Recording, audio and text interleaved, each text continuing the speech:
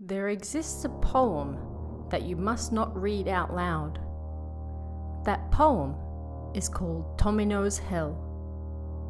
This poem is the work of Saijo Yaso, a popular poet who worked on children's nursery rhymes and popular song lyrics. The poem is recorded in the poetry collection Sakin. If you read it out loud, you will meet with misfortune. In reality, people have claimed to feel ill whilst reading this poem, so I recommend those who are weak to self-suggestion to read the poem silently. I will leave it up to you, how you perceive the poem itself.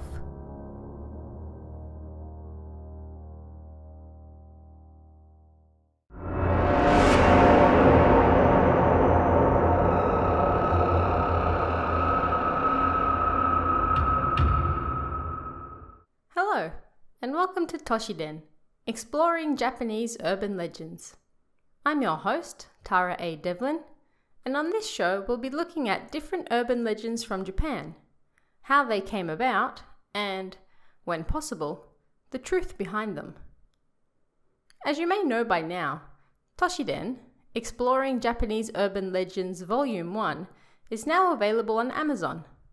Thanks to everyone's support, we were able to secure the #1 new release slot in various categories, so thank you.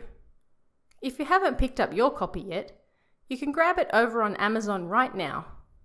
Just type in Toshiden. The book helps support both this show and Kawabana, so please check it out. So, on this week's episode, we're going to be talking about one of my favourite urban legends, that of Tomino's Hell.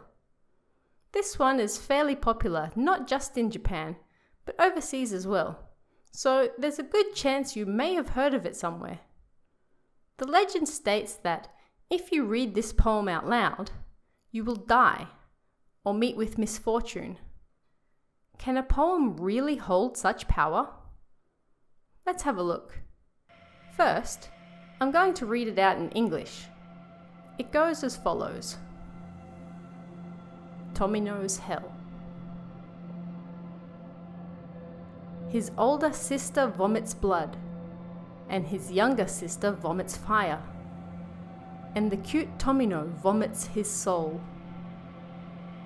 Tomino falls into hell alone, the darkness of hell, where even flowers don't bloom.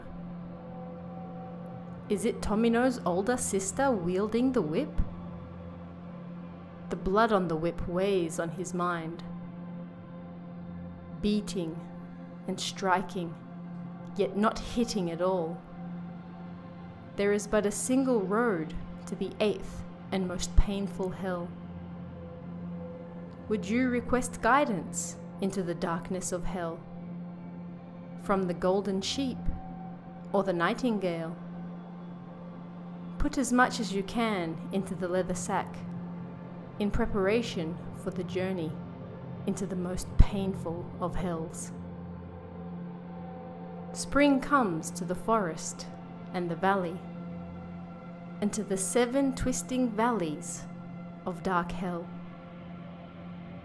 The nightingale in the cage, the sheep in the cart, and tears in the eyes of cute Tomino. Cry, nightingale, in the forest rains. He screams as loud as he can in yearning for his younger sister. The cries echo throughout hell, and the buttercup blooms. Through the 7 mountains and 7 valleys of hell, the cute Tomino's solo journey. If they are in hell, bring them the mountain of pins and needles. The red pins don't stand out as a sign leading to cute Tomino.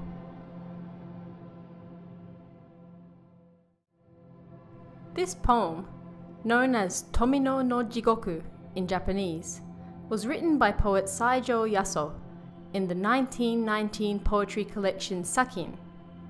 He was 26 at the time. On the surface, the poem is about a person named Tomino and their journey through hell. It's said that if you read the poem out loud, then you will either die or suffer from a great catastrophe. Of course, this goes for the original Japanese version, which I'm not going to read out here, but you can find the romanization for it on kowabana.net. But why do people claim that reading this poem out loud will curse the narrator? These rumors supposedly started in 1983, when a director by the name of Terayama Shuji made a film based on the poem, and later died. There were also rumors at the same time of a university student who read the poem out loud and then died in mysterious circumstances after. But what is the real truth? And just who is Tomino? And why is he or she in hell? First of all, let's take a look at what the poem means. Even for Japanese speakers, the true meaning behind Tomino's hell can be difficult to understand. There are countless blog entries and forum posts where you can find people asking others what the poem means, and if any of them have been brave enough to read it out loud. There are several interpretations, and it's up to the reader to decide for themselves what the poem means to them. The version I read earlier is my own translation, and there appears to be a lot of misleading information about this particular legend in English. So let's take a closer look at what's going on. At face level, this is a poem about Tomino traveling through hell. Who is Tomino? The gender is never mentioned in Japanese, nor is Tomino a common name particular to boys or girls. It can be deduced from the poem that Tomino is a male, however, as expressed by his love for his younger sister. There's more, but I'll get to that in a moment. The poem begins by letting the reader know that Tomino has thrown up his tama. This is the first important point. The kanji used in the poem are the characters for treasure. The reading given for these kanji, however, is tama, expressing balls or beads. This is on purpose, as it's meant to draw a parallel to tamashi, one's spirit. Tomino has thrown up his spirit. He has lost his soul, and thus he begins his descent into hell. Yet Tomino is not traveling through hell. Not literally, anyway. It is largely believed that the poem is a metaphor for war. His older sister spits up blood. She is passionately encouraging him to fight for their country and win the war. His younger sister spits up fire. She is encouraging him in her own innocent way as he sets out. Then, Tomino spits up his tama. He is presenting his life for the cause. The poem repeatedly refers to Tomino as cute, letting the reader know that this is only a young man, still innocent himself when he sets out. Much of the imagery presented throughout the rest of the poem draws allusions to the battlefield and the horrors present within. He sees the buttercups, those flowers that often grow between the rice fields back home. The poem mentions him hitting and beating, and yet not striking at all, reminding us of the fruitlessness of it all. He cries for his younger sister, and as he travels through the 7 valleys of hell to reach the last, the 8th and most painful, he suffers more and more. Something that gets lost in translation is the last few lines. The red pins signify the sennin body that soldiers used to wear into war. This was a piece of white cloth, usually a meter long, that was sewn with 1,000 red stitches from 1,000 different women. Different patterns and slogans could be sewn in, and the soldiers wore them as good luck and a sign of devotion to the women they left behind. They were supposed to give the wearer courage, good luck, and immunity from injury.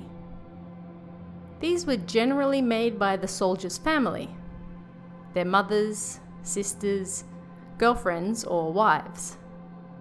These women would traditionally stand near temples, stations, or other busy areas of town and ask passing women to sew a single stitch. Although in later periods, such as World War II, these were made en masse by thousands of women at once and then posted to the soldiers already at war. So, this sennin buddy is not just a sign of good luck.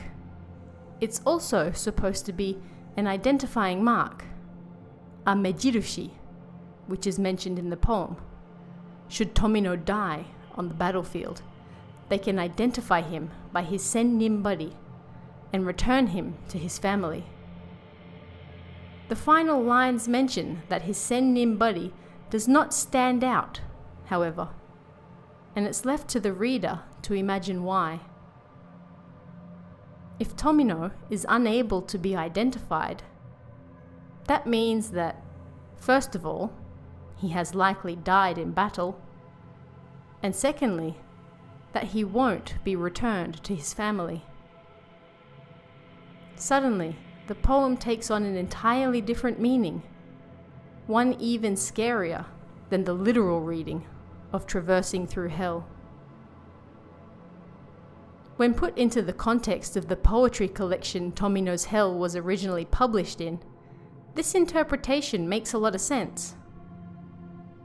There is another common interpretation you can find on the internet, however, this one more literal, that claims that Tomino was in love with his younger sister, and it was this forbidden love that doomed him to hell.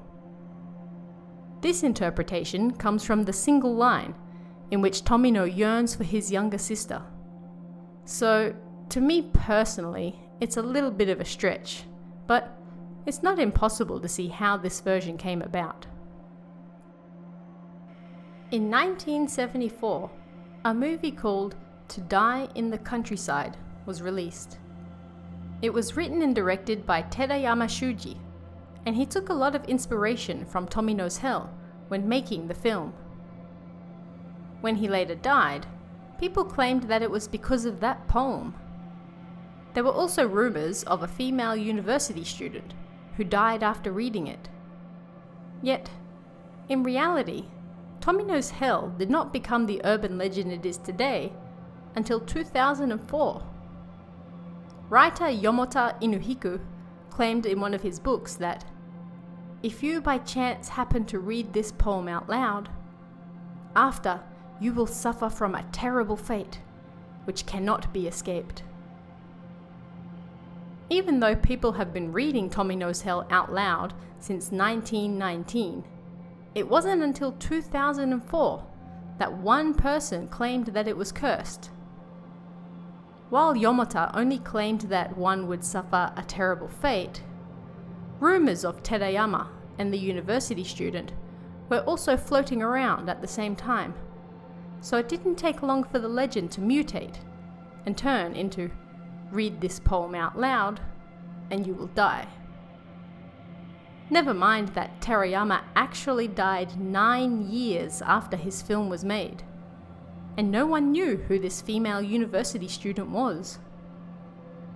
The poem's creator, Saijo Yaso, lived to the ripe old age of 78 himself, 51 years after creating and presumably reading the poem out loud countless times during his life.